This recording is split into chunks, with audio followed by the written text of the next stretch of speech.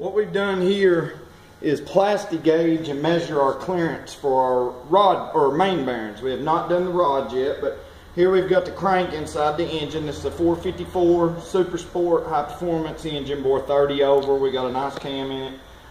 We've been having problems with oil pressure. The other cam, I believe, or crank, excuse me, was I believe warped, and this one is a new freshly ground crank. 30 under on the mains, 20 on the rods, and I'm going to show you exactly how you get your clearances and how you measure them out. You typically want to start out with your center cap. You want to work it just like you were if you were installing it.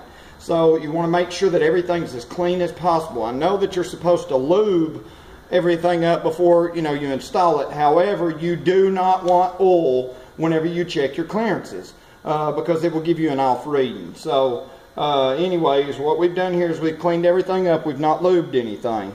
You place your cap on and you torque it down. For instance, on this 454, I went to 25 pounds initial torque, worked it down to 60, and then I went to my final step, which was 110 foot-pounds of torque for each cap.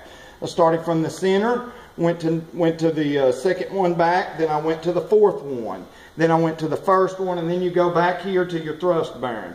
Now, whenever you get these down, you put your piece of plastic gauge in it, which generally comes just like this right here in a longer, it's 12 inches a foot of plastic gauge, and you cut you off a section, which is a measuring section. Chevrolets, of course, you want standard. You're not on the metric side, which is on the back. Alright, and you can use the green ones too, but I like the red ones. I get, they're more or less directly for Chevrolets. Your actual, on this crank right here, your clearances for a high performance engine, with this one being bore 30 over, you're going to want your clearances at somewhere around 2.5 thousandths, so 0.0025.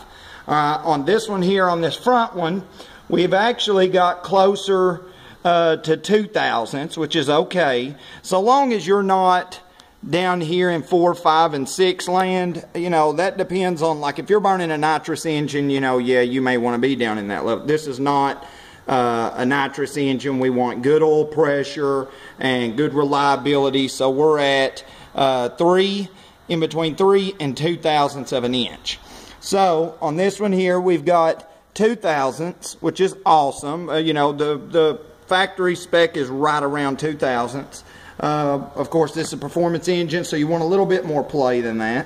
Alright, and the number 2, as you can tell here, is right in between the 3 thousandths mark, if you can see it there.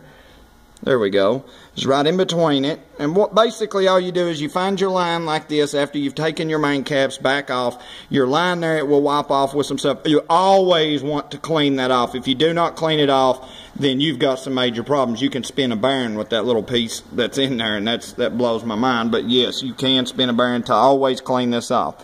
Alright, our center cap, which was our first one, is just a hair bigger than the 3 thousandths, which would put us at 2 3/4 thousandths or 2.5 thousandths of an inch. Then we go back here. This one right here you probably won't be able to tell, but I measured it out. It is actually 3 thousandths. And then our thrust bearing now, we do have a little bit. It is a little small, but it is right at the 3 thousandths, which is acceptable. 3 thousandths is acceptable, and that's what that mark there is. So that is most definitely acceptable. So that's how you measure your clearances and get your clearances. Now, it ranges for different motors, different things, but so far from what I've done and all the engines that I've built, as far as Chevrolets go, between 2 and 3 thousandths is perfect. It's exactly what you want to have. Same for your rods. Maybe you want, 2, closer to 2 on your rods, but, at 2 to 3 thousandths of an inch, you'll have great oil pressure. Warm up, you should have between 30, after it's warmed up at idle, you should have between 25 and 30, which is plenty enough, because rule of thumb on any performance engine is 10 psi per 1,000 revolutions. So every 1,000 RPMs, you want at least a minimum of 10 pounds of oil pressure. So 20 pounds at 2,000, 30 at 3, so forth. Alright, and then the next video we're going to do is I'm going to show you how to set the torque or the thrust bearing on this. After I get my crank cleaned up, and I'm going to lube the bottom main bearings, and then I'm going to set the thrust bearing on this here, show you how to set a thrust bearing, and then we'll measure our rod clearances, and then we'll be good to go to put this thing together, so long as our rod clearances are appropriate. So that'll be it.